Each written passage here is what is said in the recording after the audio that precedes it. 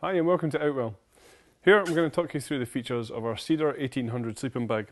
This is a two-season bag, so it's ideal for use from late spring through to early autumn.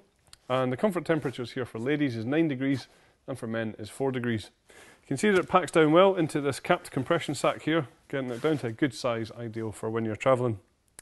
Now what we're going to do is just talk you through the features of the bag itself.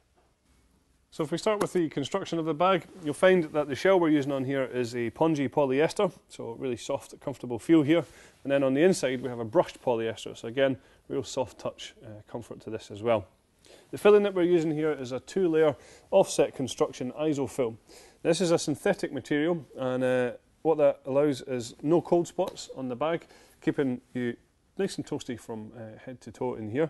With it being isofil, that's also synthetic, so that means that the bag is really easy to clean. You can just pop this into the washing machine at home. Some features on here then. We have the hanging loops at the bottom of the bag, so ideal for storing in a wardrobe at home when it's not in use, and this will keep some of the loft here for the next time that you come to use the bag. We then have an L-shaped zip which runs all the way around one side and down the bottom of the bag as well. And it does have a zip puller on the bottom here, so this can be opened up to create some ventilation. With it being L-shaped as well, we can also open the whole bag up to create a sort of blanket style as well.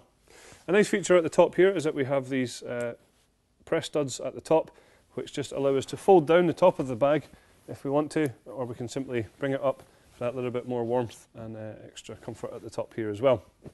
Just at the top here, you will find inside that we have this internal storage pocket here as well, ideal for smaller possessions. The zipper has plenty of features to go through here, so we'll just start with how easy it is to open and close.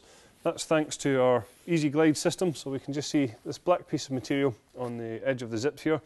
It's just there to stop the zipper from catching on any other material, obviously allowing you to open and close it nice and easily.